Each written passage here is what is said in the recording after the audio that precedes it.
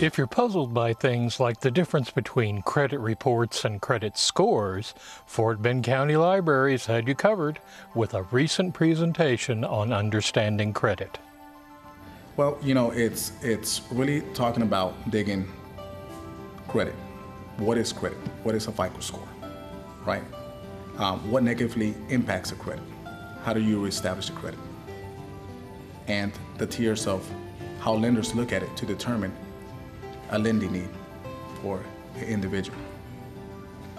There's three bureaus that every lender uses to be able to determine your credit worthiness. That is Equifax, Trust Union, and Experian.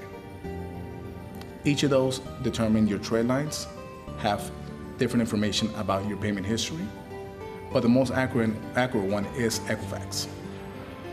Most lenders, about 90% of lenders, use that credit bureau.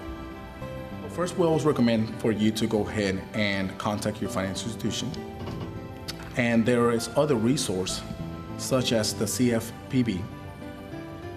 Great information for you to be able to go ahead and find out about how to build credit, any fraud that you might have, and other resources within that website itself.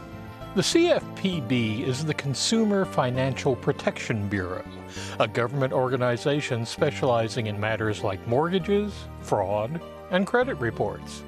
It has, among other things, a 5-step plan to getting and keeping good credit. First, pay your loans on time, every time. Don't get close to your credit limit. Don't max out those cards.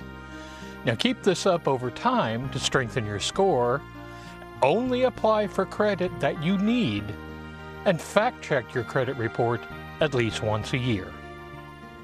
Well, bottom line is that credit affects everybody. It affects your cost of living. It affects your buying power. And it follows you everywhere you go.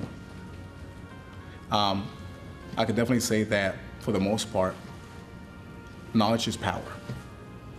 And the more knowledge you have with and about your credit, the more buying power you also have. For Stafford CSI, this is Randall Williams.